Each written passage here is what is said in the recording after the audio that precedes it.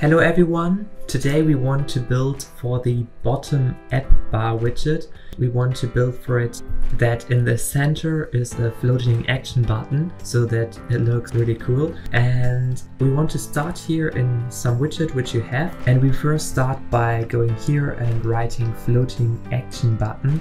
And then you see here we can build a floating action button. And this gets some parameters. So first of all, child. And then we can set it here, for example, icons at. So this is like really basic stuff. You can have on press if you want to do something, so you can print something, for example, hello world. So now we have here this floating action button, which you get in every normal Flutter application. And here we have another attribute, which is called floating action button location. And if we go to this location, then you can say here what you want. So you have a lot of selection, but we want to go for the center docked. And this means that you see the floating action button is like really down. And this is really what we need later, because we want to build here our navigation bar under it. And then it should be like inside of this navigation bar. So I guess there's also here center float, then it's more at the top, but we go with the other one, center docked. All right. Now we go here into this body property, and here we will create a new widget. So I write here tab bar material widget. And we want to create it here inside of our widget. So I go here inside and I write here tab bar material widget. Then I created here a stateful widget, and we want to show here, instead of a container, we want to show here a bottom app bar. And here inside we have a property which is called child, and here we want to build with children all of our tabs. So let's maybe write a new method here for each tab. So I write here build tab item, and it returns a widget. And here inside we return an icon button with an icon. So we set this as a property, and on pressed.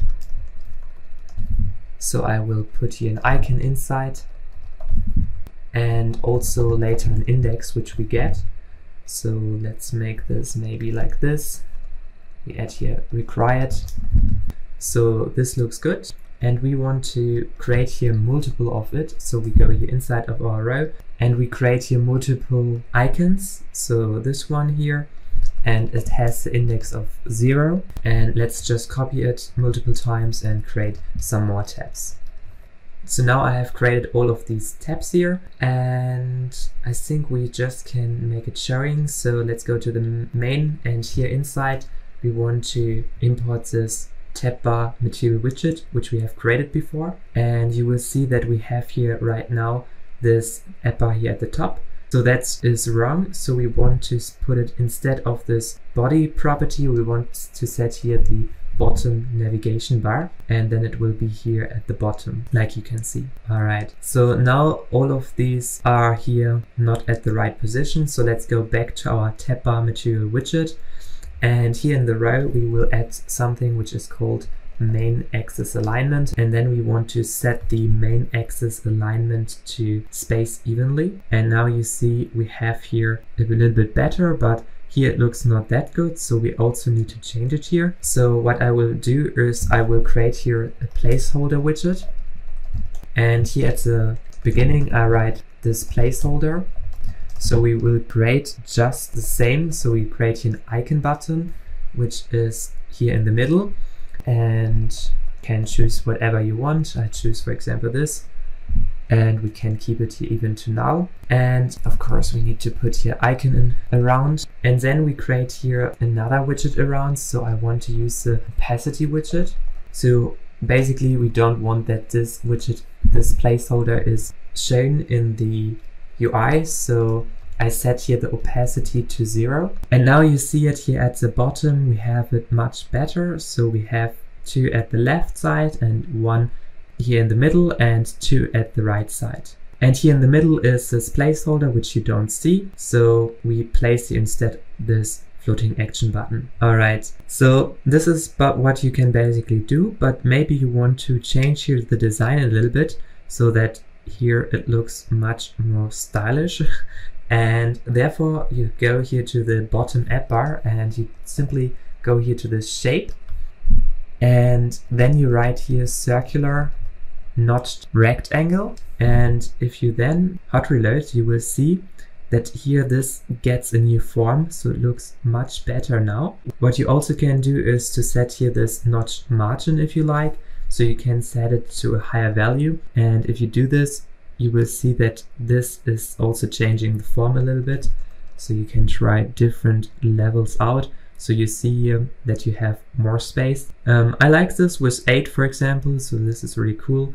So whatever you like, you can just play around a little bit with these values, and then it makes here more space or less space. So let's make this also functional. So we will see that later there's a little bit trick which we need to do for this one here so that everything is working fine. So let's set up all of these icons that we have, like different pages. And basically I have added here already 4 pages. So I have created an email page, a search page, an account page, or like a profile page, and a settings page. And this is what we want to set up in the main file. So I create here under the state a new field which has all the pages. So we have here all these pages which I named before, and I simply import all of them. And that's the first step what we need to do.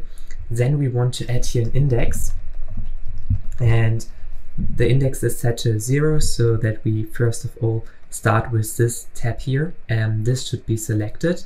And now we want to set this index here for our widget which we have created, our tab bar material widget. So we set this here inside, and we also want here another one which is called onChangeTab, and I will also create this one. So let's create these both variables here inside. So I go here and create these both. So first of all this index, and then we also want to create a value changed so that we can give back here which index we have selected.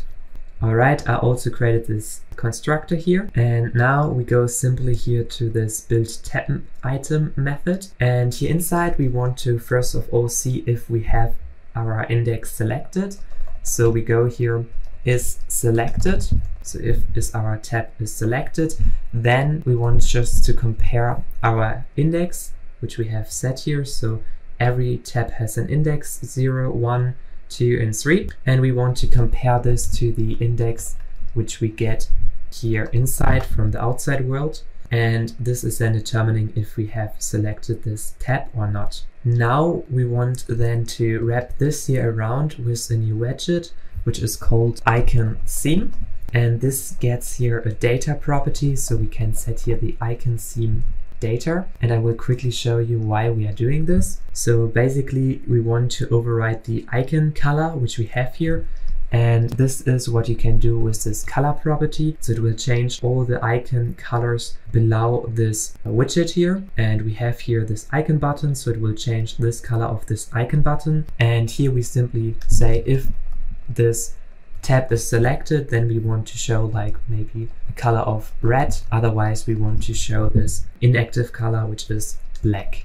Alright, I write here obviously colors, and I will also make use here, instead of this on pressed, we want to send back which tab we have selected. So I go here on change tab, and then I will put this index of this tab inside, and that's it. Alright, and that's it for this widget, I guess. And now we can go here back to our main file. We need to change here something, so we want to create this onChangeTab method also, and this gets here this new index.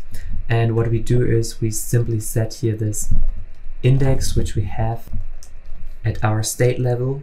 Here we set it to the new index which we have tapped. And now you see, after we have hot reloaded, that this index is selected because we have set the 0 index to the selected state. And now if we tap here, you see that we can select like different icons or different tabs. And now we want to show different pages depending on these tabs. So basically we take this pages property And now we create here again this body, and inside of this body here we want to place one of these pages.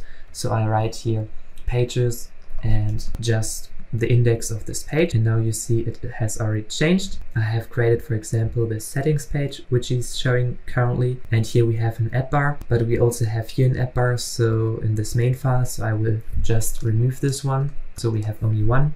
And now it looks much better. So basically we have here for every tab which we can click a different page. So we have here profile page with a different image, a mail page, just to show you that we have different pages and we can go here between these pages. And yeah, these pages are like some content which I show here, that's all. So it's like really simple stuff. Alright, so the last thing I want to show you is that you see here this widget which we have here, for example, in the settings page or also in other pages, that here there is something white under it, and maybe you want to show that here this content of this page, so maybe something of this image. And how we can do this is you go to the main file, and here at this scaffold you have another property which is called extend body, and here you can set this to true. And if you do this, you see that here we get this image below visible, and every time we change here also you see it directly under this one. So I think this is much better than before. And also if you go to other pages with this extend body property, you will always see that here is something visible also. Hello everyone, thank you so much for watching this video. Please make sure to give it a thumbs up and subscribe to my channel here to get the latest news about Flutter, and see you soon. Bye!